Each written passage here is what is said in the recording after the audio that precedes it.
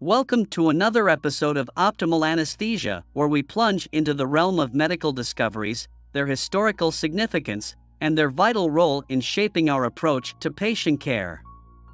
Today we're delving into a critical aspect of anesthesiology: how anesthesiologists respond to nerve agent attacks. It's an intense journey through time and medicine, exploring the challenges faced by these medical professionals and the scientific intricacies behind their life-saving techniques. So, join me as we uncover the fascinating world of optimal anesthesia in the face of unforeseen emergencies. Buckle up for a gripping exploration into the evolving landscape of medical preparedness. Today, we dive into the clandestine world of G-series nerve agents, beginning with their accidental discovery in 1936 by Gerhard Schrader's team in Germany. Tabun, the first agent, showcased its deadly potential in insect experiments, but revealed its true horror in a tragic lab accident in 1937. The G-series expanded with sarin in 1938 and soman in 1944, each more potent than the last. During World War II, the United States named these agents Tabun as GA, sarin as GB, and soman as GD. German production facilities were established, leading to the use of Tabun in wartime operations. Post-World War II, chemical warfare persisted. The Iran-Iraq War saw large-scale use of chemical weapons, and the Aum Shinrikyo group shocked the world with the Tokyo subway sarin attack. Modern instances include sarin in the 2013 Gouda attack, VX in Kim Jong-nam's assassination, 2017, and Novichok poisonings in the UK, 2018. Beyond warfare, the ocean became a dumping ground for chemical weapons in 1972, sparking ecological and health concerns that persist due to poor record-keeping. German forces refrained from using nerve agents in World War II, and the Gulf War, though lacking nerve agents, left a legacy of exposure incidents and Gulf War syndrome. Nerve agents, the stuff of spy novels and international intrigue. Now, to make this complex topic a bit more digestible, let's break it down into four main classes. G-series nerve agents. First up, we have the G-series, named after those clever German scientists. Picture this: World War II, clandestine labs, and the birth of some seriously toxic chemicals. We've got Tabun, sarin, soman, and cyclosarin. Sarin, also known as GB, takes the spotlight here, being the only G agent the US deployed in munitions. These are non-persistent agents, meaning they're like the Houdinis of the chemical world, here one moment, gone the next. V-series nerve agents. Next on our list is the V-series, the persistent troublemakers. VE, VG, VM, VR, and the notorious VX. VX is the rock star of the V agents, hanging around on surfaces like a stubborn houseguest. Developed in the 1950s, VX is primarily a skin hazard. Imagine it as the clingy X of nerve agents, hard to shake off. The US was fond of VX, fielding it in various munitions. Novichok agents. Now, let's fast forward a bit to the Cold War era. Enter Novichok, the James Bond villains of nerve agents. Developed by the Soviet Union and Russia, these guys are like the stealth bombers of the chemical world. Designed to slip past NATO detectors and defy protective gear, the Novichok program birthed some seriously lethal chemical weapons.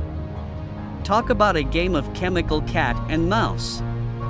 Carbamates. And here's the curveball: not all nerve agents are cut from the same chemical cloth. Introducing Carbamates, the rebels of the nerve agent world. During the Cold War, both the US and the Soviet Union explored carbamate-based nerve agents like EA-1464. These guys are 3 times as toxic as VX, and despite being quite different from Novichok agents, they share a spot on the banned agents list. A surprising twist in the nerve agent saga. Now, you have heard of nerve agents, but what really happens when these chemicals wreak havoc inside our bodies? Buckle up as we break down the dramatic and deadly dance between nerve agents and our nervous system. Let's start with the basics. Our nerves are like conductors in a symphony, and acetylcholine is their musical note. Every time a nerve wants to communicate with a muscle or organ, it plays the acetylcholine note. Enter the villains, nerve agents. These sneaky substances pull a heist on our nerves by handcuffing the enzyme acetylcholinesterase, the custodian responsible for clearing the stage after the note is played. Now, imagine a spy thriller where nerve agents interfere with the secret agent called hydrolysis, preventing it from erasing the musical note. Result? The stage is set for chaos. With acetylcholine piling up, nerves keep playing their notes non-stop. This leads to a cacophony of signals, causing muscles to contract uncontrollably.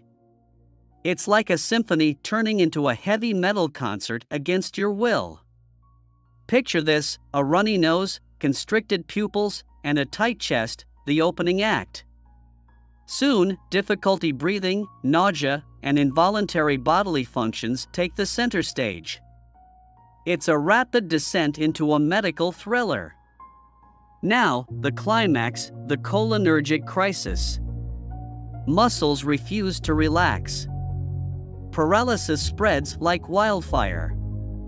It's the ultimate showdown between life and death, and the clock is ticking. But the story doesn't end there. Survivors face chronic neurological damage, like a haunting epilogue that lingers for years. Blurred vision, tiredness, and more, it's the aftermath of a nerve agent's sinister performance. Picture this: military personnel in stressful conditions facing a nerve agent threat. The first line of defense? Auto-injectors. Meet the ATNAA, or Antidote Treatment Nerve Agent Autoinjector. It's a lifesaver, containing a powerful combo of anticholinergic and oxym. Now, let's talk anticholinergics.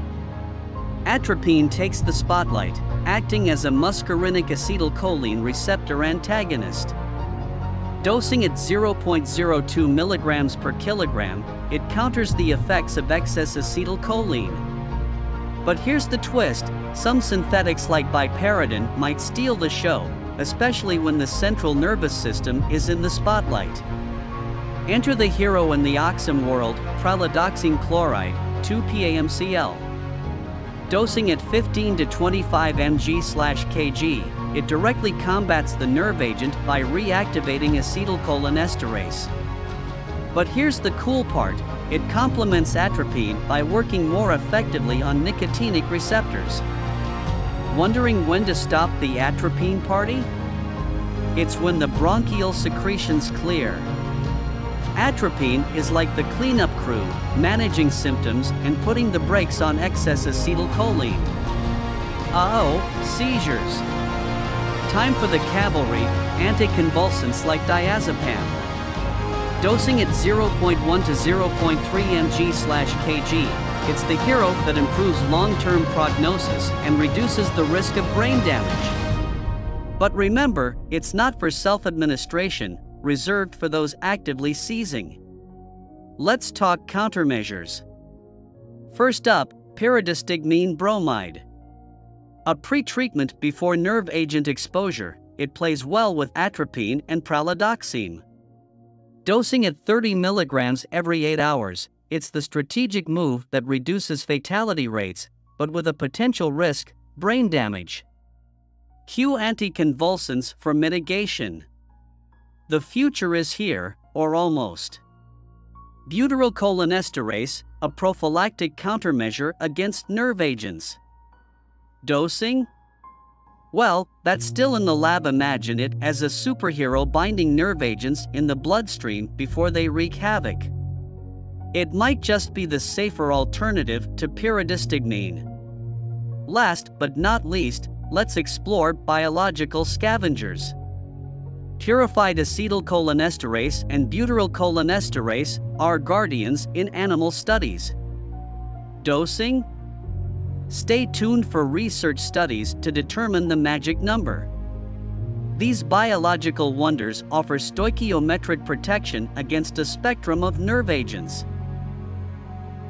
As we wrap up this chilling tale, remember, the shadows hold secrets that can shape destinies. Stay curious and remember, knowledge is the best antidote. This is Optimal Anesthesia, signing off.